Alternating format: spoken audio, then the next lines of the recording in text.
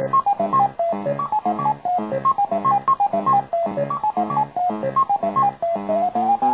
start with video games here mostly as a motivational tool. All students play video games, they enjoy video games, and they'll have an idea around a video game that they want to create. And in some ways, we're not necessarily meaning to trick them, but by creating a video game, they are learning to design a program.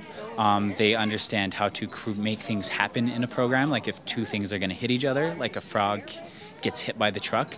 If they understand how to program that and can call it a term like collision, they can then possibly go and do a science simulation, and then we say, oh, these two things are hitting each other.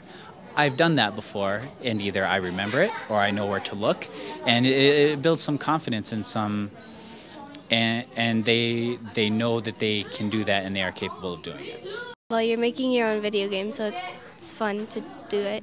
And initially we started with this idea of, maybe kids would be interested in things like robotics, to create some kind of tools for computing and programming robots.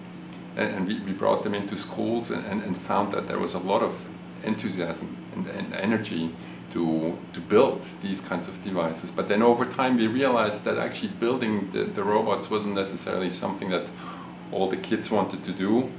But we found that really the video game part aspect that we had explored was something that almost reached out to everybody. What we're trying to make it do is like dodge all the obstacles that like there's like the car that you have to dodge, and then there's the wrecking ball and the truck.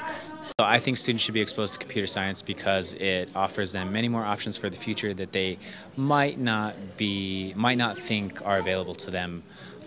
They may think that computer science is for that student over there because they like math and science. And computer science can be for anyone. It's gotten more interesting now that I've gotten to know what it is and all.